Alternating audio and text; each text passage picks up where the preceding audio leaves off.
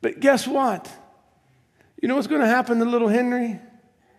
Because he's not already callous and he's not already tainted by the world and he doesn't have hypocrisy and he doesn't try to look good. You know what's going to happen to him? The minute he touches that and feels the pain, he's going to run back to mama, run back to daddy, throw himself in their arms, crying in pain. And you know what mama and daddy's going to do? They're going to have mercy and love and grace for little Henry. He's not going to get a whipping. He's not going to get chastisement. He's not going to be told, I told you. You know what he's going to do? He's going to get ointment. He's going to get whatever can soothe, whatever can comfort, whatever can take away the pain. He's going to get kisses and he's going to get hugs and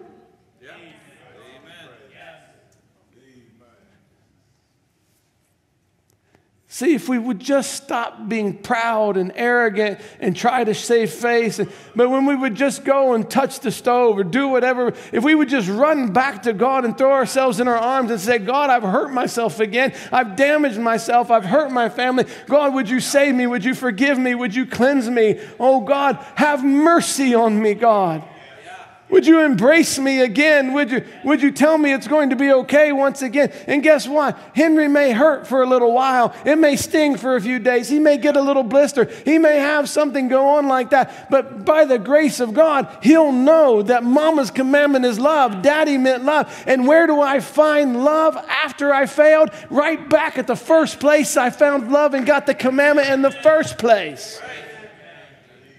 Because it's all God's love and grace and mercy. His commandment and also His restoration, His mercy, His grace, and His forgiveness. It's all His love for His children. Oh, I wish we could be more like children. Not have to act like we didn't touch the stove. We'll go over here and sizzle our fingers. And everybody sees the smoke coming off your hand. That's the truth, friends. We can all tell when everything's disjointed and somebody's out of sorts. You can see it. We'll put our hand in our pocket and go, and we're hurting like crazy. But we don't want anybody to know what we just did.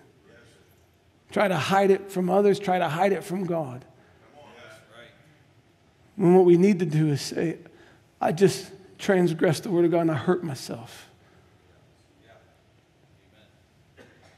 I need comfort. I need love. I need healing. I need restoration. Where are you going to find it if you don't get it from the body of Christ? Why can't we just come to Christ in His body and say, I hurt myself again? Why can't we find love and mercy and compassion and grace in God's provided way?